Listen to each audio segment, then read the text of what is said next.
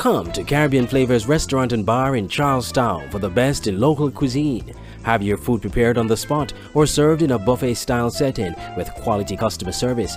Get your day started right with our variety of homemade breakfasts. Try our sumptuous lunches, wraps, sandwiches, and so much more. Located at the Cotton Ginnery Mall, Charlestown, Nevis, overlooking the Charlestown Bay. Open Monday to Friday, 7 a.m. to 6 p.m. and Saturdays at 11 a.m. to 6 p.m. Call us at 469-9009 or 763-5452.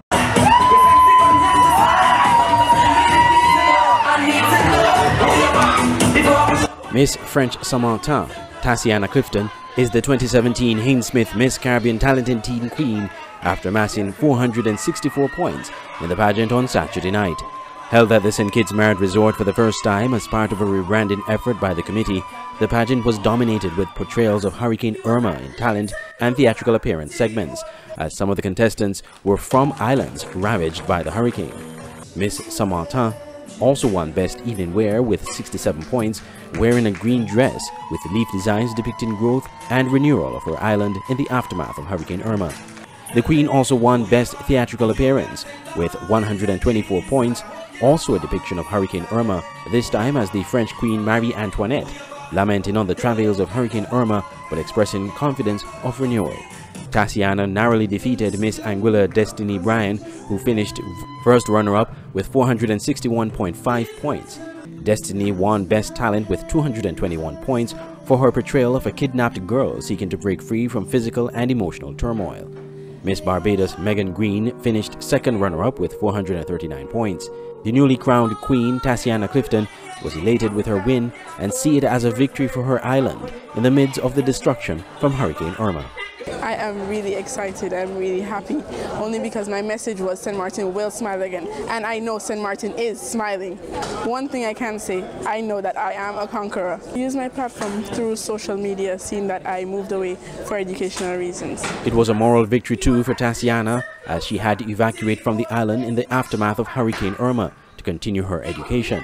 Her chaperone, Carlicia Phillips, said it was Tatiana's determination why she was even competing, considering the challenges to prepare for the pageant in the midst of the hurricane devastation of St. Martin.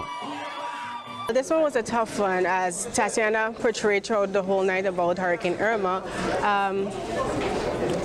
She had to evacuate out of the island to further her education. Her home were damaged, everything. So it was a bit difficult for us to prepare for this pageant because she was off island at the time. She came in, I would say, a week and a half before the show, so it was a lot of cramming, but she was very determined. She was like, I have to do this, I want to do this. At one point was like, I think maybe we should just sit it out for this year because things is going all crazy. But she was like, no, we got this, we're gonna do this. And she wanted it and she got it, and I couldn't be more happy. Now I can't even catch my breath. Miss St. Lucia Kathlina Lawrence won the Best Interview segment with 90 points.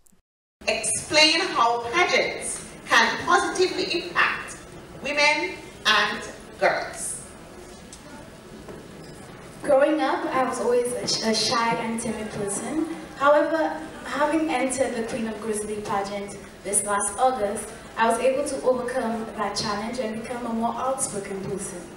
So I think that having entered this pageant and having developed myself personally through the Queen of Grizzly pageant, the stigma attached to pageantry is false.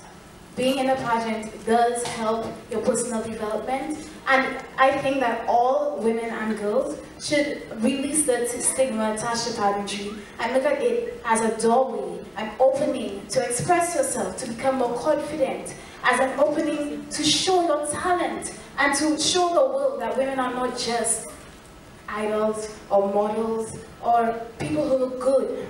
We are confident, we are strong, and we are independent.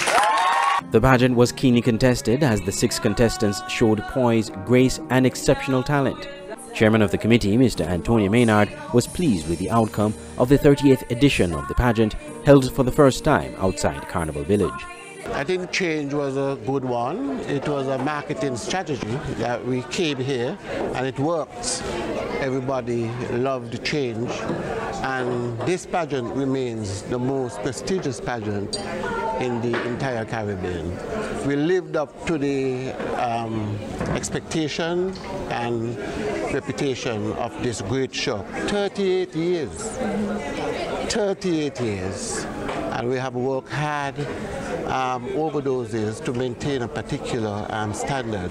The talent pieces were enthralling.